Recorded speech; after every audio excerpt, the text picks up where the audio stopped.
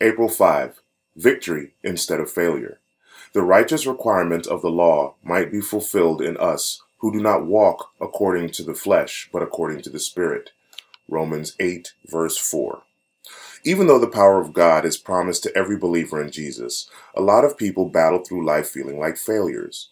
For as long as they can remember, they've been stuck in a rut, defeated by the same old sins again and again, feeling as though they'll never get it right.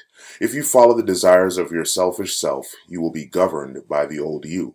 But the promise is that God's righteousness will be manifest in those who walk according to the Spirit. When you walked as a small child, you put your hand in your parent's hand, and mom or dad kept you upright.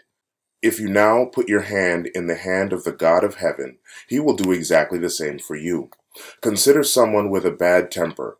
Something happens that agitates that person. Walking according to the flesh, that person will follow the promptings of their carnal, fleshly self.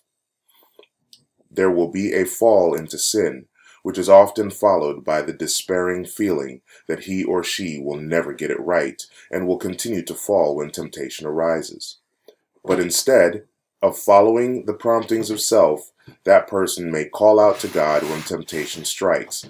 Those who ask God to guide them and to keep them by the power of the Holy Spirit experience the alternative to spiritual failure.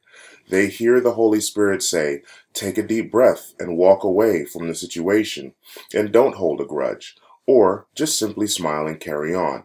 And miraculously, when the person surrenders to the leading of God, the power of God brings that person to victory instead of defeat.